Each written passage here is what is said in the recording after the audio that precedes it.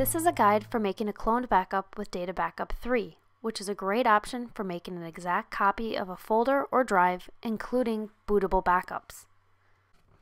To get started, you should create a new backup set by clicking on File, New Backup Set. Under Backup Options, you can see the 4 different backup types. Choose Clone.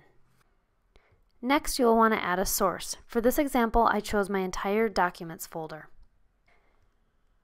Ensure that the destination type is selected correctly, whether it's a CD, DVD, or volume.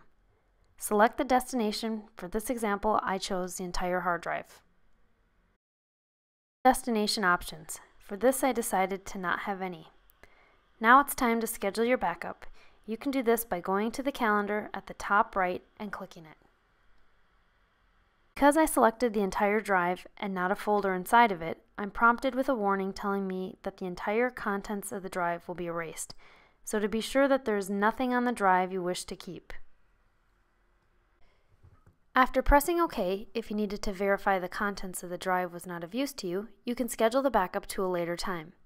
Now that the backup is scheduled, it's your decision if you'd like to wait for that time to approach or start now and begin the cloning process.